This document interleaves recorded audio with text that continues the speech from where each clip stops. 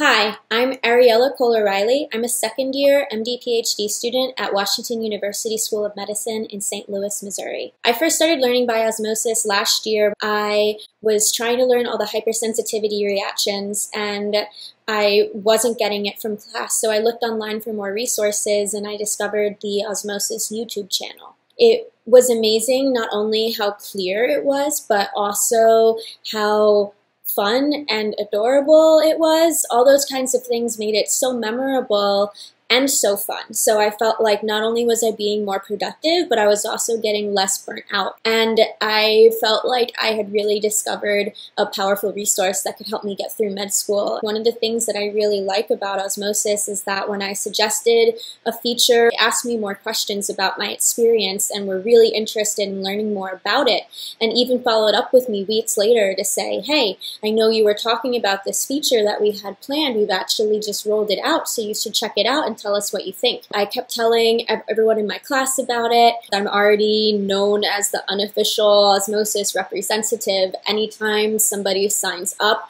I get some kind of message saying like, look, I signed up, you convinced me. I always really like to draw diagrams, have just like all these pens, and I like drawing really colorful diagrams the same way that Osmosis likes having really colorful animated videos. And so I started drawing what I saw in the videos into some more compact poster-like formats that I could use as quick reference. And I made an Instagram to upload those and share those with other people. Of course, I tagged Osmosis because I use them as a reference, so I need to give them credit. And I was really happy to do that because I think it's a really great company with a really great mission to make learning very easy for visual learners and really fun for everyone.